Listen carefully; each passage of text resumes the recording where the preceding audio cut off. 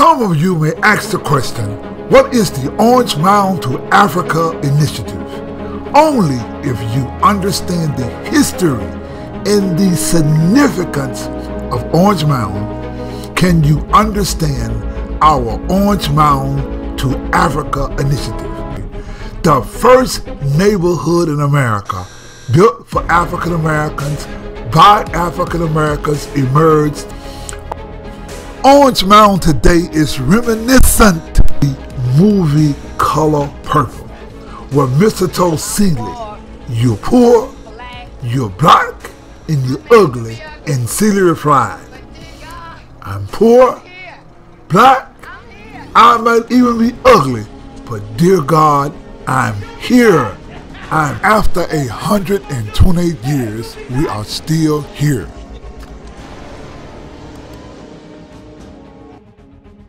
Some of us in Orange Mound are poor, most of us are black, and many today call Orange Mound ugly, but dear God, we are here. After Orange Mound was established on August 28, 1963, people in America and around the world heard a young preacher tell the world about a dream he had. On April 4th, 1968, 78 years after the establishment of Orange Mound, that young man got killed in Memphis 50 years ago. On November the 4th, 2008, a young man became the first African American president of the United States, saying, "Yes, we can." That young man wrote about the dreams of his father, and he wrote about the audacity of hope. The spirit of yes, we can, the dreams of a father, and the audacity of hope comes back and is interrelated to Orange Mound. It was on May 13th, 1959, where Dr. Martin Luther King Jr. and the SCLC was hosting an African Freedom Dinner for the African named Tom Mboya. Dr. King said on this day, quote, "Our struggle is not an isolated struggle," King insisted. "We are caught in an inescapable network of mutuality." Before Dr. King told the world about a dream he had, or Barack Obama told us about the dreams of his father, or the audacity of hope, or him saying, "Yes, we can," African Americans in Orange Mound had built the first community in America for blacks by blacks. We in Orange Mound have a dream, and we have the audacity of hope.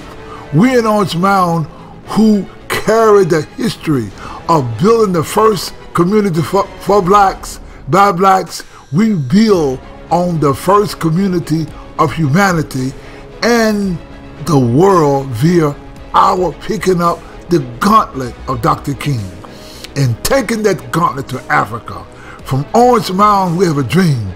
Yes, we can, and we have the hope of audacity. In 1953, an organization was formed in America called ACOR, or American Committee on Africa. The group's mission was to fight for the liberation of Africa.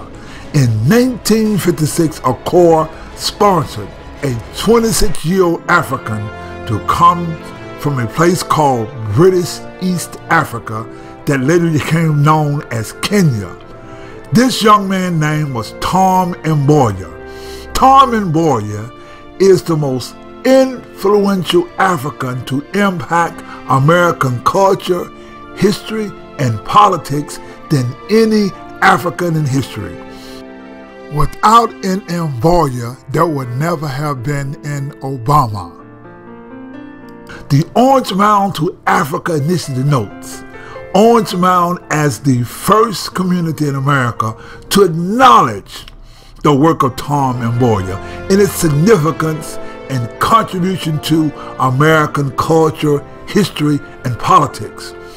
noting that Tom and Boyer is the most significant African and American history, and Dr. Martin Luther King is the most significant African and American history, the Orange Mound to African Initiative notes, we in Orange Mound, we propose not only the Tom and Boyer Dr. Martin Luther King Culture and Educational Center to be built in Nairobi, Kenya, we propose the idea of a homecoming celebration in Nairobi, Kenya, whereas African Americans are honored for the first time in history with a family celebration via Kenya, honoring its African family with a formal state reception, while President Barack Obama Jr., whose father is from Kenya, was honored by Kenya via a formal state reception. We African Americans we Africans in America, known as African Americans, are no less family to Africa than President Barack Obama Jr. While Kenya is the birthplace of humanity, the Orange Mound to Africa initiative promotes the idea that while Kenya is the birthplace of humanity and the world can join us via a celebration in Kenya, whereas we honor the African and the African American family in Kenya in 2026. The picture above shows us in Kenya with the Department of Foreign Affairs. In regards to our Orange Mound to Africa initiative, we are working to get Orange Mound honored in Kisumu, Kenya, the third largest city in Kenya and the home of Academy Award winner Lupita Nyong'o, who is also the star in the Black Panther movie. Her father, Peter Nyong'o, came to Memphis, whereas the first place he visited was Orange Mound, whereas we honored Kenya's Tom and Boyer.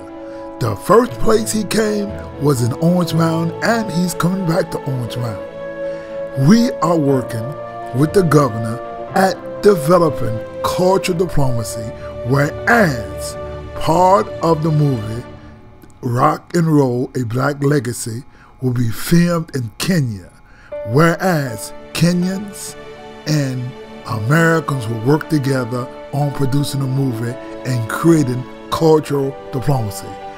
Governor Nyong'o promised to come back, and he'll bring with him his lovely daughter, Academy Award winner Lupita Nyong'o, and they will certainly visit Orange Mound, the place where Orange Mound is the sister city of Kisumu, Kenya.